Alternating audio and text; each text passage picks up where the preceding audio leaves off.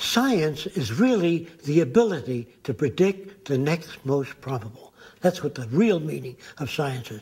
Gaining the ability to predict the next most probable.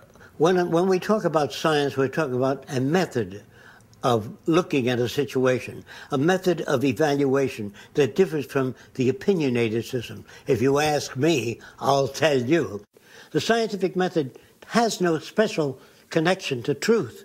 It really has a better way of looking at things than the earlier systems, which everything was attributed to gods or demons. This is where we get into applying the scientific method to society. Yes. Now, this is not in the book yet. The scientific method applied to society is something people don't think about much. But if you want to know where the answers may lie, it is in the application of the methods of science with human concern and environmental concern.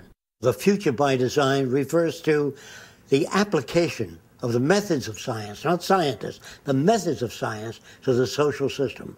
Naturally, even the methods of science undergo change, and as they change, so would the future. If we use the scientific method throughout the world, the probability of war drops to zero. The probability of human suffering disappears. Deprivation, poverty, crime, all those things tend to disappear because there's no basis for